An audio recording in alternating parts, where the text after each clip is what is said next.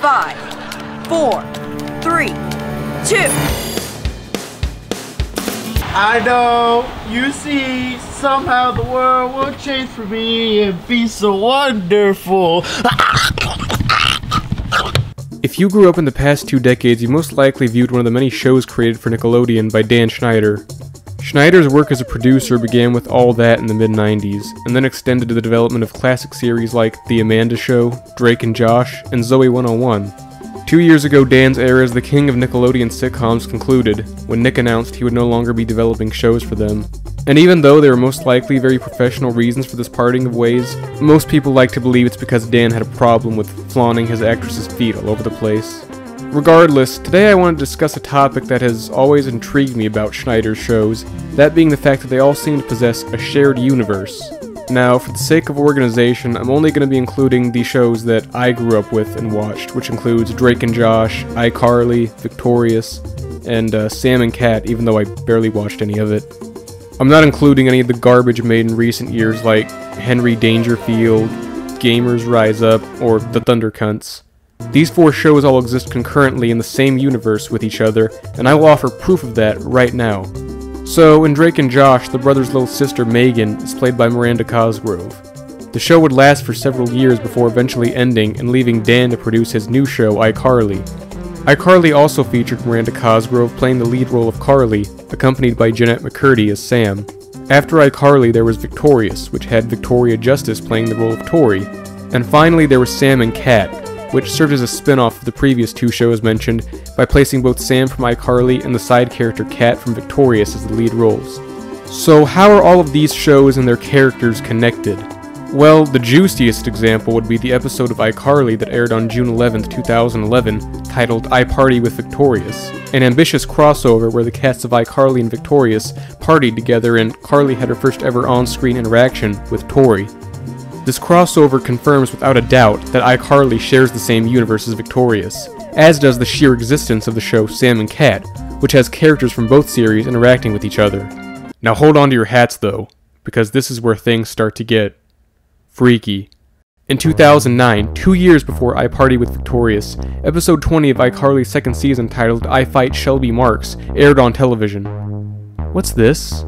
This Shelby Marks character looks a lot like Tori from Victorious. And, oh, it's the same actress. But hold up, how can Shelby Marks and Tori exist in the same universe, which we've already established is canonically shared between Carly and Tori? Well, if you think that's weird, how about this? The 23rd episode of iCarly's first season, titled iCarly Saves TV, featured the character Harper, who is played by Leon Thomas III. Leon Thomas also plays the character Andre from Victorious, and he too appears in I Party with Victorious. This means that we have 2 near-identical people that are canonically in the same universe, and Carly somehow isn't even able to realize that Tori and Andre don't seem eerily similar to the 2 people she met only a few years prior. There do exist fan theories as to how this strange occurrence can exist. For example, maybe Tori simply has a long-lost twin sister who decided to take up MMA boxing. But hold on to those theories for a moment. It's time to talk about Spencer. Spencer Shea is Carly's older brother, played by actor Jerry Trainer. Trainer also plays the character Crazy Steve in Drake and Josh. Alright, but hold on. So what if Cosgrove and Trainer portray 2 completely different characters in Drake and Josh? There's been 0 connections from that show to the later show, iCarly. Well, hold your buttholes, boys, because I've got something to show you. Sam and Cat, episode 31, hashtag Super Psycho. Look who happens to show up. The cow says boo! That's right, it's your boy, Crazy Steve. But hold on, Sam and Cat undoubtedly exists within the iCarly universe, which contains Spencer. But Crazy Steve is established within the Drake and Josh universe. This proves that all these shows are interconnected. So how can Spencer and Crazy Steve, or Tori and Shelby Marks, coexist at the same fucking time? I'll tell you how! Shifting timelines. You heard me. It's true that in 2009, iCarly existed in a universe where Shelby Marks existed, but at some point between 2009 and 2011, the timeline shifted to where Shelby never existed, but Tori did. Same thing with Crazy Steve, who existed in the Drake and Josh timeline, but eventually transitioned into the iCarly timeline, where his alternate universe counterpart Spencer existed. Crazy Steve realized what had happened though, and this is why in the episode #SuperPsycho, he was placed in a mental institution, since nobody believed him when he made an outcry about what had happened to him.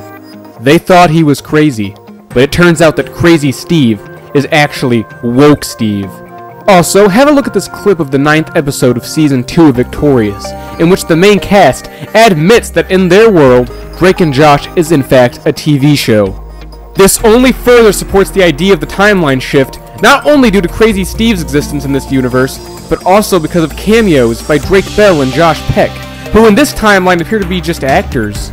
But brace yourselves, because there is still one key element we're forgetting in this whole mess. That key element is Helen. Helen is the key to all of this. In Drake and Josh, she was no more than Josh's annoying manager at the movie theater. However, she later appeared in Victorious in the appropriately named episode Helen Back Again, as the same character with the same name. Not only that, but she also mentions Crazy Steve by name, which proves that she is aware of the timeline shift and knows that Crazy Steve is coexisting with his counterpart Spencer. I thought Crazy Steve was crazy. And, okay, I know I promised I wasn't going to mention Game Shakers, but in that show, Helen is there too, and even has her own fucking talk show! Do you know what this means? The fact that Helen can canonically exist in all these shows and all these timelines at her whim, and in each of them have supreme luck and fortune on her side. In one show, she's a wealthy manager. In another, she's a dictatorial principal. And in this one, she's a literal celebrity with a talk show. Helen has the power to travel through dimensions and alternate universes. Think about it!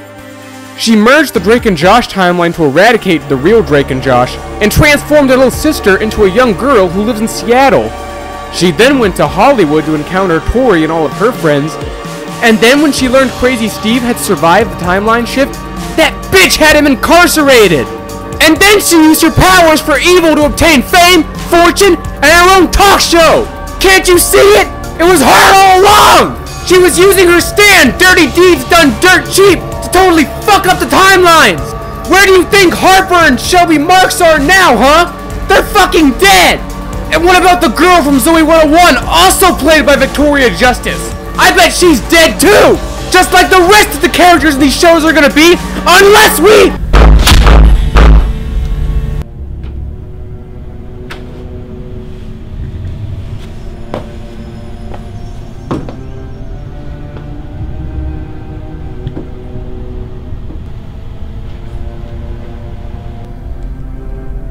I knew you'd come for me, Dan.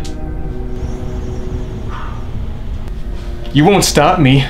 This video will be released, and this whole world is gonna know the truth. It's too late for you.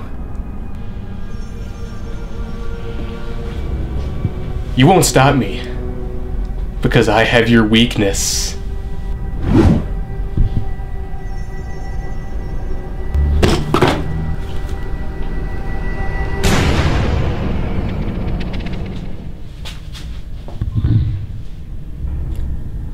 Come on. Take it.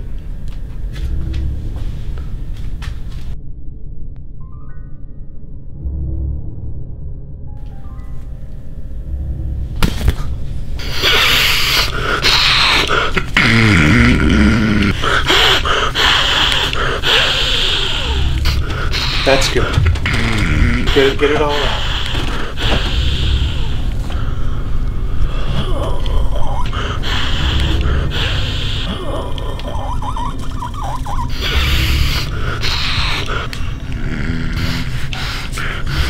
Sniff this, Dan!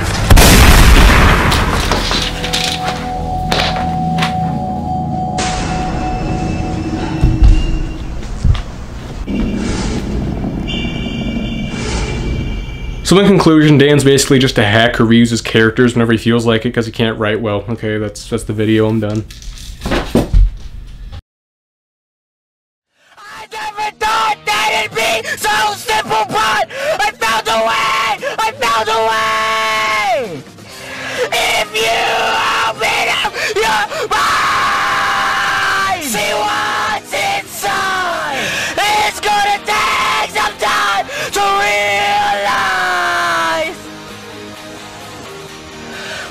If you look inside, I'm sure you'll find. Over your shoulder, you know that I told you I'll always be picking you up when you're down. So just turn around.